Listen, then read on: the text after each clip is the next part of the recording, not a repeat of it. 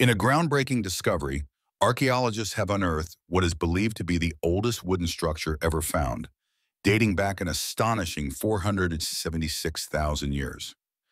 The ancient wooden remains were discovered in Kalambo Falls, Zambia, predating modern humans and challenging our understanding of early human capabilities. The site, located near a waterfall, suggests our ancient relatives chose the spot for its constant supply of water, wood, and stones for toolmaking. Among the findings were two logs joined by a carefully crafted notch, indicating an early form of woodworking technique. Researchers believe the structure may have been used as a raised platform or walkway to navigate the muddy terrain near the falls.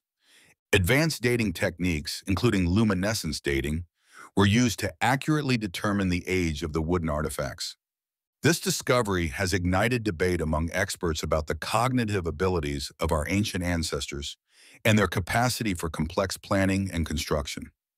The find suggests that early humans, possibly Homo heidelbergensis, were far more sophisticated than previously thought, capable of complex tool use and construction.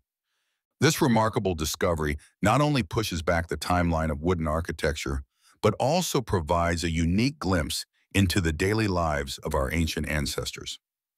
As researchers continue to study this groundbreaking find, it's clear that our understanding of human history and capabilities is constantly evolving, with each discovery revealing new chapters in our ancient past.